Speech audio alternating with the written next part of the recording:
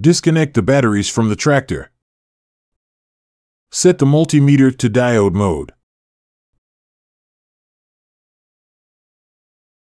To check the circuit on the motor PCBA, start by identifying the power wires coming in the PCBA and the power wires going out of the PCBA to the motor.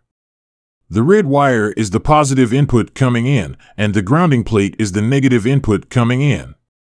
The green, blue, and yellow wires are the power out to the motor.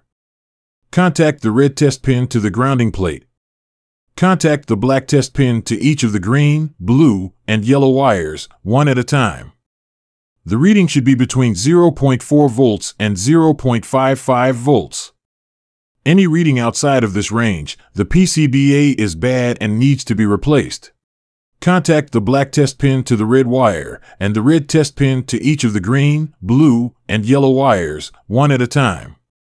The reading should be between 0.4 volts and 0.55 volts. Any reading outside of this range, the PCBA is bad and needs to be replaced. To check the circuit on a blade PCBA, start by identifying the power wires coming in the PCBA and the power wires going out of the PCBA to the motor. The red wire is the positive input coming in, and the grounding plate is the negative input coming in. The brown, blue, and yellow wires are the power out to the motor. Contact the red test pin to the grounding plate.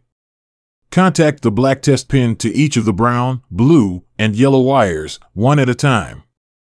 The reading should be between 0.4 volts and 0.55 volts. Any reading outside of this range, the PCBA is bad and needs to be replaced. Contact the black test pin to the red wire and the red test pin to each of the brown, blue, and yellow wires, one at a time. The reading should be between 0.4 volts and 0.55 volts. Any reading outside of this range, the PCBA is bad and needs to be replaced.